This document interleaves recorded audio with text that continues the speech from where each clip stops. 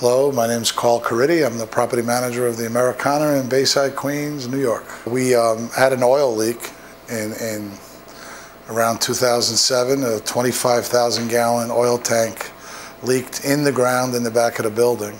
Around this time, the whole green concept was starting to become very popular in the public's eye. And I have a board of directors that's not afraid to take chances, not afraid to spend some money and move into the future. When the oil tank leaked, it cost us close to $400,000 just to clean the oil spills up. We had a lot of work to do with the Department of Environmental Protection. To put a new oil tank in the ground would have cost another $100,000 or $200,000, and that's when we decided to look into other avenues of energy possibilities. My name is Peter Munoz. I'm the resident superintendent of the Americana in Bayside, Queens. Tecogen units, the cogens, are run on natural gas. Our boilers also run on natural gas. The way our system works is we monitor the amount of electricity that we need, and the Tecogens will provide more or less 80% of what we need.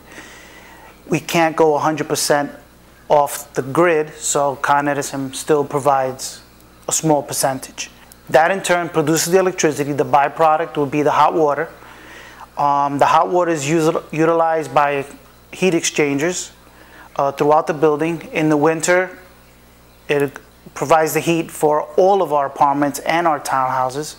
And in the summer, it'll provide our air conditioning for our townhouses and all the apartments in the building.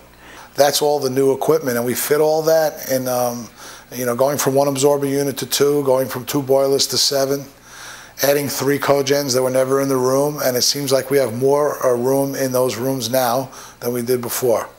The timing was perfect because NYC was offering many incentives if we reached energy reduction goals. We've met all our expectations to move forward, the end result of the project to meet our energy reduction goals and to justify the project with the amount of years it would take to recapture the investment. And we did all that, and we exceeded our energy reduction goals, and we're very excited about that. Our electric bills were close to $700,000 or $800,000 a year, and now they're closer to $200,000 or $300,000 a year, so there was a big savings there. Our system is equipped with a Black Start feature, which means in case of a blackout, we would lose power just like any other property run by Con Edison in this area would lose power, but we have the ability to manually turn on our cogens and restore power to the building. It's a nice cushion, it's nice insurance to have, to know that in case of a blackout, you do have the capability of running a lot of equipment. For us especially, there are a lot of elderly tenants in our building, and just being able to run an elevator to help people out of the building in case of an emergency is just, there's no price on that.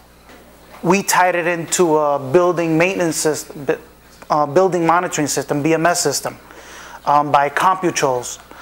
And I remotely get alarms on my iPhone on any problems throughout the whole plant. I was on vacation last year, and my handyman gave me a call and let me know that there seemed to be a problem. Remotely, from being on vacation, I was able to switch over some valves and provide the air conditioning necessary to run the building.